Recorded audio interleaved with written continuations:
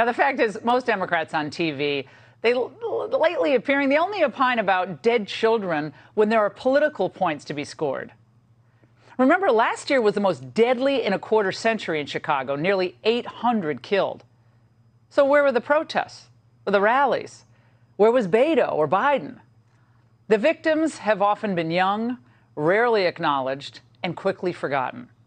In January, 8-year-old Melissa Ortega shot in Chicago by gangbangers' stray bullets. In February, 15-year-old Sincere Cole was shot 24 times just around the block from his home. Earlier this month, a 16-year-old boy was shot and killed near the Bean, a popular tourist attraction.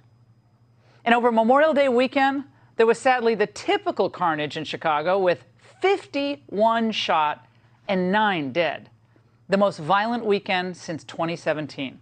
It's safe to assume that Fox News has writers and researchers, right? But is it weird of me to suspect that there's one, just one, who writes for Laura Ingraham and puts down that Chicago has excellent gun laws and their guns actually come from red states? In the state of Illinois' gun violence rate doesn't even crack the top 25 in the country. But she's like, no, when I issue a code black, you bring up Chicago to deflect and distract from poor policy choices of those we blindly support. So my audience votes against their own interests, and that's in order. I guess by now, Laura Ingraham could freestyle her own racist dog whistles. If there were any political points to be had by Democrats, it would be in the fact that their states have better gun laws than GOP states. Take Hawaii, for example. Hawaiians evidently have a high rate of gun ownership per capita, and according to everytownresearch.org, Hawaii has the second most strict gun laws in America, which is a big reason why their rate of gun violence is the lowest, or the best.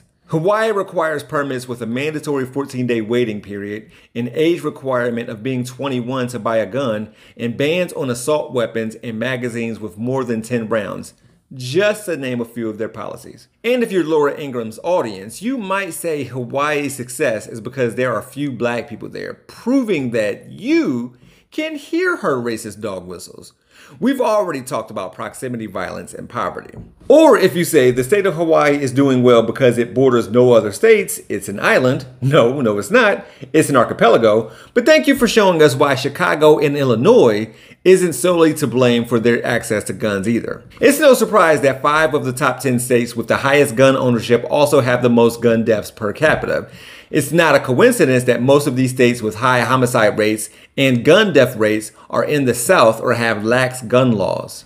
I don't want to do this because it will seem like I'm defending Democrats, but Hawaii is a Dem-led state. And most of the states that I just mentioned, 14 of the top 15 to be specific, with the highest gun violence rate per 100,000 are GOP-led. I'm sure Laura Ingraham knew that. I mean, I know that, and I'm not a writer or a researcher. I don't have either of those things. I'm just a me. I am me. So this begs the question, if her and her writers and researchers know this, then why isn't she saying this? It's because she's lying. I should hire a writer. For Rebel HQ, I'm Jeff Wiggins. My architect knows Japanese. For more from the Young Turks, stay right here. If you want to see content from yours truly, click on the hashtag below. I can also be found on all socials at He Gon' Be Alright. Thanks for watching.